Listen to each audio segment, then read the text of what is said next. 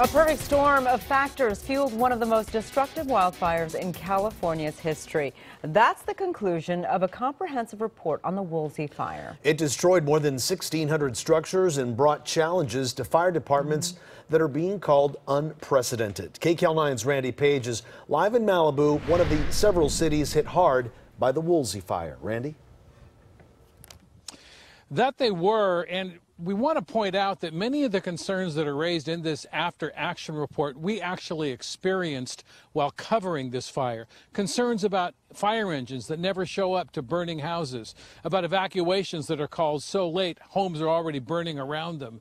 So we want to take you back to November 9th of last year when I was standing in this spot looking at the fire that was racing up this canyon toward me.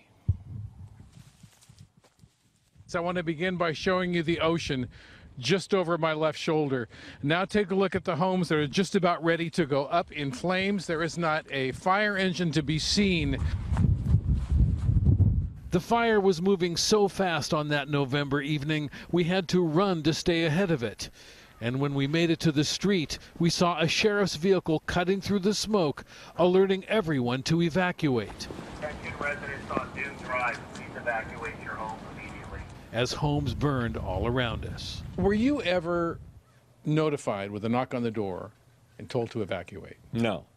Richard Gibbs lives in one of the homes we watched burn to the ground.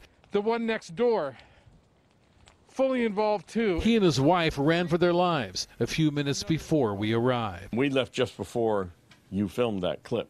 This after-action report on the Woolsey Fire released today calls for more specific evacuation plans that can adapt to major road closures and a fast-paced disaster. Another concern, only half of the fire engines that were called to the fire actually showed up because they were unavailable due to other fires burning at the same time. According to the after-action report, first responders were simply overwhelmed. And while it calls for better preparation, communication, and evacuation plans, it also warns the public has a perception that public agencies can always protect them. As an incident the size of the Woolsey Fire shows, this is not always possible.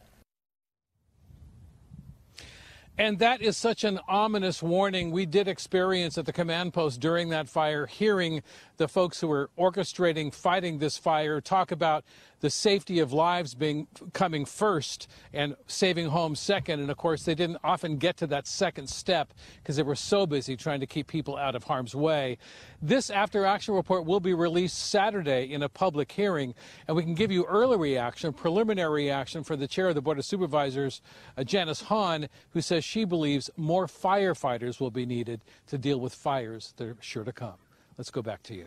All right, Randy Paige reporting live. Thank you.